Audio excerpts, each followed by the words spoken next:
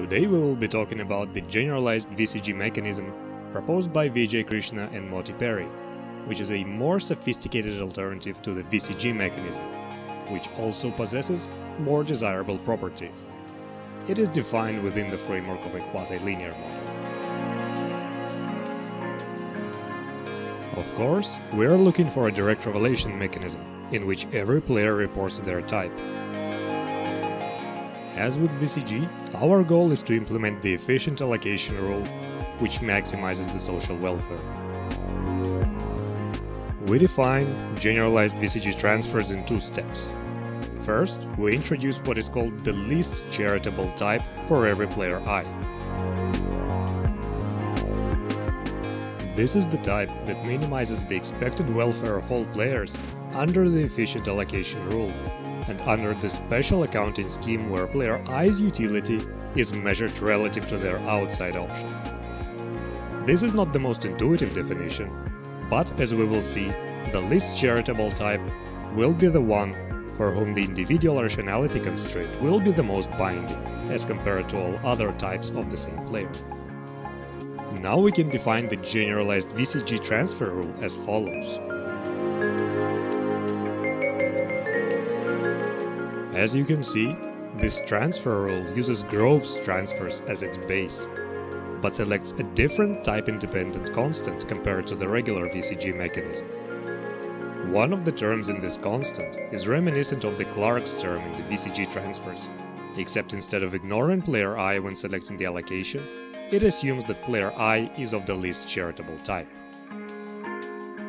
We will now state and prove the properties of the generalized VCG mechanism. In quasi-linear settings, the generalized VCG mechanism implements the efficient allocation in dominant strategies, and it is also interim individually rational, which is a new property compared to regular VCG. The proof of incentive compatibility is not required, since we have shown earlier in the course that Grove's transfers implement the efficient allocation in dominant strategies. Since the generalized VCG transfer rule belongs to the class of Grove's transfers, that proof applies. Therefore, the only thing we need to show to prove this statement is that generalized VCG mechanism is interim individually rational. The interim IR constraint for an arbitrary type theta I of an arbitrary player I looks as follows. If we plug in the generalized VCG transfers, we get the following expression.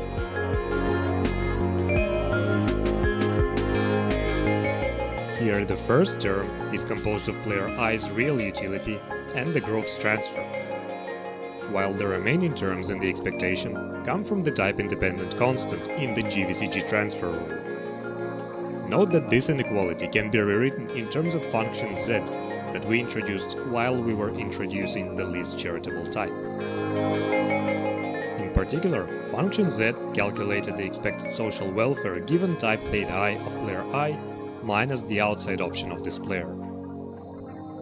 However, we know that the least charitable type minimizes function z, because this is exactly how we defined it. Which means that this inequality always holds. Which means that the interim IR constraint for our arbitrary player in their type holds as well. This concludes the proof. We have seen that generalized VCG is able to guarantee interim individual rationality, which is already an improvement relative to the VCG mechanism. However, this is not all. Generalized VCG has another lucrative property, although it only holds in a more restrictive setting, since it relies on payoff equivalence. In this course, we have shown revenue equivalence for the Euclidean setting with independently distributed types, so we will state this property for that setting.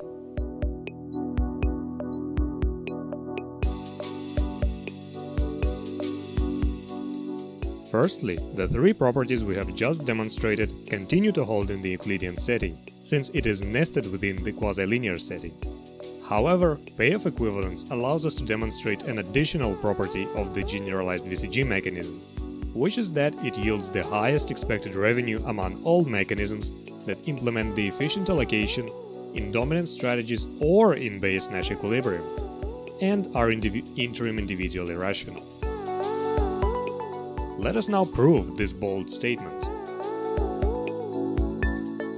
The revenue equivalence theorem for Bayesian incentive-compatible mechanisms gives us the envelope representation of expected payoffs, meaning that in any Bayesian incentive-compatible mechanism, for any player I and any pair of types of this player, the following holds.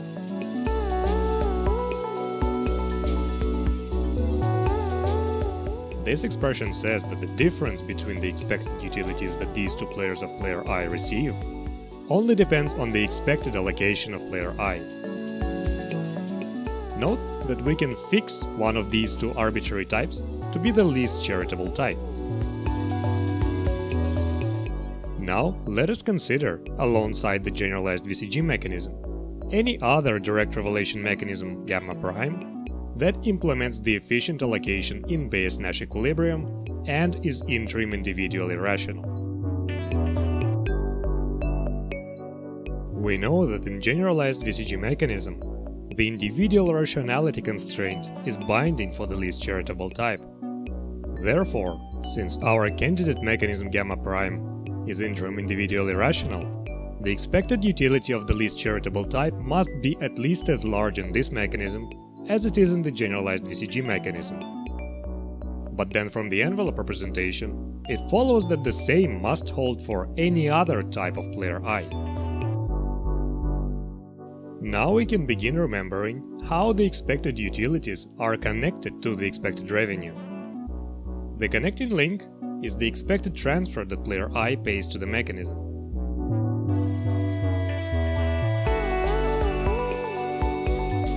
Since we already know that the expected utility of any type of player I is higher in mechanism gamma prime than it is in the generalized VCG mechanism, and the two mechanisms have the same allocation rule, it follows that the expected transfer of type theta I of player I is weakly smaller in the candidate mechanism than it is in the GVCG. Taking the expectation over player I's type and taking the sum over all players then yields the result. We see that any other interim individually rational mechanism does indeed collect less in expected revenue than does the generalized VCG mechanism.